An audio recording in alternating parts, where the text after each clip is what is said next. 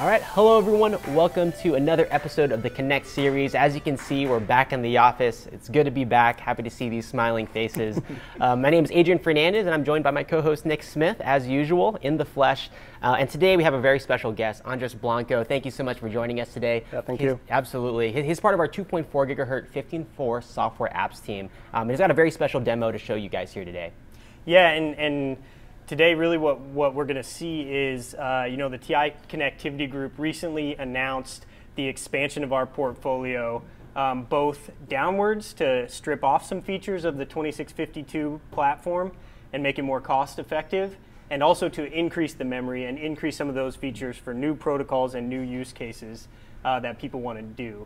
Now, the hardware is pin-to-pin compatible, but one question out there is, how about the software? Can I get any reuse between? And Andres, that's really what we brought you here to address. Yeah, definitely. So today I'll be showing you how we can go ahead and just using our out-of-the-box examples from the SDK and quickly just change or switch from a CC2652R1 onto a 2652R7 device. And so that's the devices that have been released now for a couple years, the 2652R1 to the scaled up memory device, the R7. Yes, definitely. The main difference here, of course, is the memory.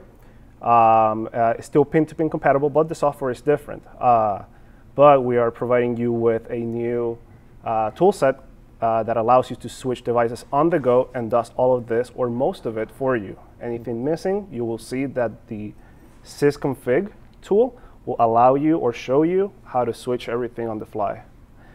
So, right now you can see in my screen, what I have here is CodeComposer Studio. I've imported already from our SDK the RF packet TX. We'll go ahead and open the sysconfig file here. And under sysconfig, you will see everything you can modify here. So you can see here on the right side of the screen, you have ADCs, the RF here under custom, and everything else. But today we're focusing only on the hardware. So you'll go in the top right corner, open the device view, and then we will go into the switch option, which right now you can see is in the beta version. We're still modifying it and improving it as we go. So you press here. It's going to give you a quick warning, go through it. But today we're going to go and switch from the 2652R1, like we mentioned, onto the R7. So we drop down until we find it, and here it is. It gives you a little warning saying that some things might not be compatible, and that's fine. We will confirm.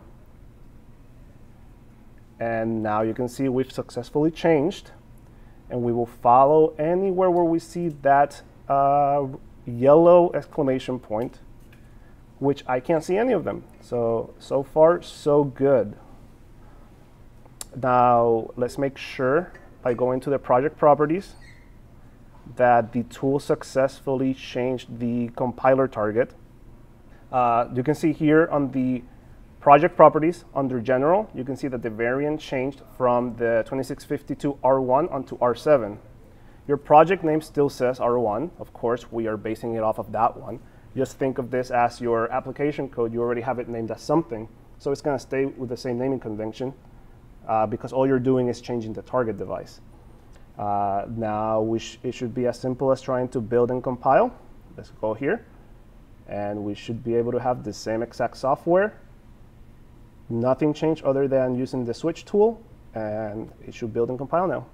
That's awesome. And maybe while it's building and compiling, I guess to summarize, what we're seeing here is a tool, sysconfig, is really guiding the customer through that migration path. And as we saw, sysconfig actually did everything to help enable that migration. Yep. But I guess in some cases, there may be a few things left for the customer to go off and do, and sysconfig will guide them through that. Yeah, definitely. So some of these cases could be, for example, let's say that you're switching from a device that has 2 UART instances onto only 1 UART. So it's going to pop up a little warning telling you, hey, we don't have 2 UARTs. What are you going to do with these pins? And you can go ahead on the same menu that I'm showing you, and you can just switch it around and decide what you want to do, and it will change the application code for you. As you see, we did not touch any source code whatsoever here, And as you see here, it built and compiled successfully, and we have an out image already. Awesome.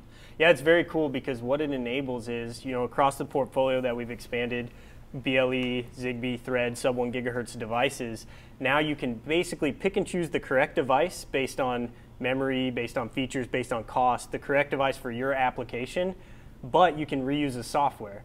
So say, you start with a basic application on one of the lower memory devices, and you find later down the road you want to expand. What you've just shown is that the code will port very easily and intuitively, and our tools will guide you through that process. Exactly. Awesome. Well, Andres, thank you for being here. This is awesome. Also, one of the first guests back in person, which is great. I'm happy. Thank you, guys. Thank you for joining us on this episode of Connect. All of the information about the new products and everything will be down linked in the description, and you'll be able to access the example that Andres showed today. As always, we have more great stuff planned for you, so tune into the next video. Thanks, everyone. Thank you.